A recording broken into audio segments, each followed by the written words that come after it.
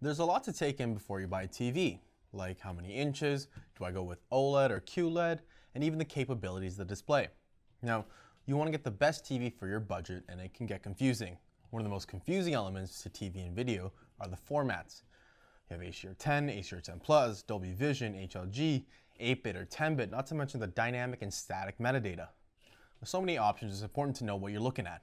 So let's talk about them.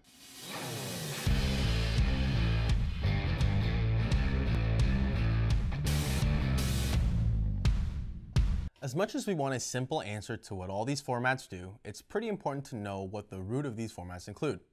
So what is HDR? HDR stands for High Dynamic Range.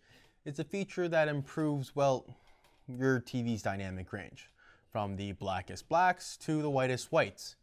It has the capability to create images that look more realistic and vibrant.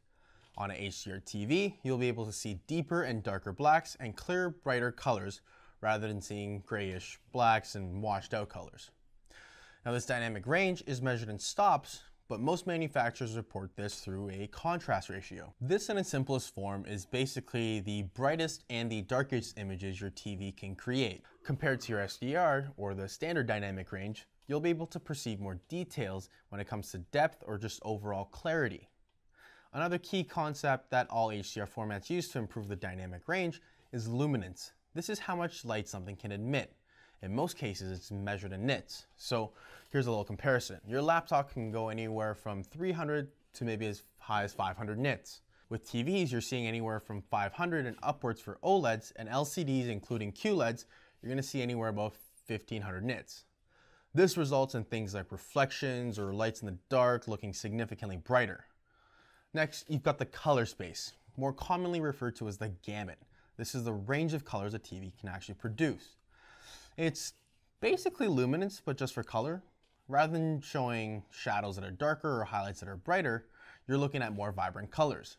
So you could go from a blue like this to a blue like this with improved saturation and a truer hue. Now, in the past, SDR has used a color space called Rec 709 or sRGB. Now, in your HDR videos, it'll display a much wider color space called Rec 2020. Most common content will support a slightly smaller space called DCI-P3, but either way, this is the reason you'll see an increase in the saturation and a truer hue. Lastly, we have bit depth. Okay, so it gets a little confusing here, so just bear with me. Bit depth is the data that describes the color. In SDR 8-bit, there is a total value of 256 for each red, green, and blue color channel, hence RGB. 256 is 2 to the power of 8, which is exactly why we call it an 8-bit. So an example of this would be a 255, 255, 255 would be a white versus a 000, which would be a black. Now with HDR, there's a jump to 10 bits of data for each color channel, meaning you get 1024 total values. So you're getting right around 4 times the amount of data than before. What that means for you is improved gradients, reduced banding, as well as improved highlights. So yes, there's more data, but how does this affect HDR? Well, basically, if you imagine a 000 being a complete black, it uses this data stream to interpret the brightness of that color channel. How this works is every bit, or every exponential value of 2, is double the brightness of its previous bit. So we have 2, 4, 8, 16, 32, 64, and 128, which comes to a total of 254, with just a little bit of room for data to pass through. With the darkest being the lower end of the spectrum, you have half of that representing a white and a really white white. This is great, but unfortunately that's not how we view things with our own eyes. Our eyes notice more distinctive changes in the darker end of the spectrum. On the lighter end of the spectrum, after a certain point, we really can't tell the difference between one white to another. What HDR has done is double the amount of data being pushed so that it helps with the perception of the dark spectrum. By having 1023 bits of data for the same spectrum using 519 bits for the entire 255 bits of SDR, it leaves more room for the darker end of the spectrum to be accentuated and give it a little more detail. This will help smooth out gradients, have more vibrant and clearer pictures as well. HDR is also set at a cap about 10,000 nits, whereas SDR would be right around 100 nits. So when we put it like that, it's quite a difference. It's important to note that there's another key factor when it comes to the actual brightness, and that's the gamma curve. This gamut curve is actually used to improve the shadows and really accentuate that darker end of the spectrum. They do this by shifting some of the data from the bright end of the spectrum to the other side to adapt for our visual perception. With HDR, or at least HDR10, HDR10+, and Dolby Vision, they use what's called a PQ, or a perceptual quantizer. Big word, simple task. The perceptual quantizer is like this gamma curve, but it's based on the perceived contrast level at certain levels of brightnesses. So, which in turn makes it closer to how our eyes actually work. It's not perfect, but it's the best we have right now. HLG, on the other hand, doesn't use a PQ, but it has another cool strategy. HLG stands for hybrid log gamma, and this HDR format was incorporated so that HDR content could be sent through broadcast. HLG basically takes the standard gamma curve and applies a logarithmic curve to the brighter end of the spectrum, which helps to compress the highlights, improving the dynamic range. So you get more details in the brightest parts of the image. It's not the perfect HDR format, but this simple logarithmic curve change allows for easier transitions into HDR content for broadcasters. With that, this sums up the details of HDR. Now we have the actual formats to talk about. First, you have HDR10, which is the most commonly and widely available of all the other formats. Now, this isn't because it's the best format or whatever. HDR10 is actually just an open source format, meaning it's free for use.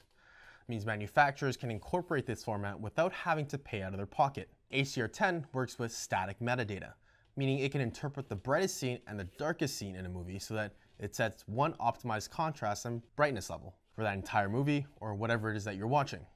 So if you're looking at a TV and it supports HDR, you will at least be getting HDR10 support. HDR10 supports for 10-bit video, Rec 2020 color gamut, and 1000 nits peak brightness.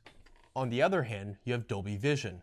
Unlike HDR10, this format isn't open source, meaning that manufacturers have to pay for this format. With that being said, you're now seeing a big change from HDR10. Dolby Vision comes with active metadata. So unlike HDR10, Dolby Vision actually has the capability to set the contrast and brightness for each scene, and in some cases even frame by frame. Now in reality, most TVs can't yet support 12-bit or even come close to hitting 4000 nits. So Dolby works with the manufacturers to implement technology and algorithms to assist in the data interpretation and manipulation. That means when all the information is interpreted, you're getting the best representation of how it was intended to be seen. The other thing to notice is that with the higher brightness, Dolby Vision has the potential to be a little brighter when compared to HDR10. Enter HDR10+. Just like HDR10, this format is still open source and has become very popular. But this time with HDR10+, you get the dynamic metadata that Dolby Vision has incorporated with the same support structure as HDR10. And lastly, HLG is going to support the 10-bit video, the same Rec 2020 color gamut, and obviously the logarithmic gamma curve. In terms of the actual content out there, it depends on the streaming service. With Prime Video and Netflix supporting a good range of either HDR10 and HDR10+ content, as well as Dolby Vision, you won't be running out of things to watch. Along with Blu-ray supporting all HDR formats in most cases, which is all great news for you because if you've got a smart TV, which are now more common than ever, you'll be able to set it up and get streaming right away. Unless you're planning on watching the content through actual media sources, which will require the proper HDMI cables to provide you with all that high resolution, high dynamic range, surround sound, Dolby Atmos, and all the amazing features. Now, if you learned something new, like this video, remember to subscribe and hit the bell to stay up to date with all of our great content. And until next time, guys, take it easy. He looks good on camera. He would be good, I think. I would be great. I would just be like, hey guys,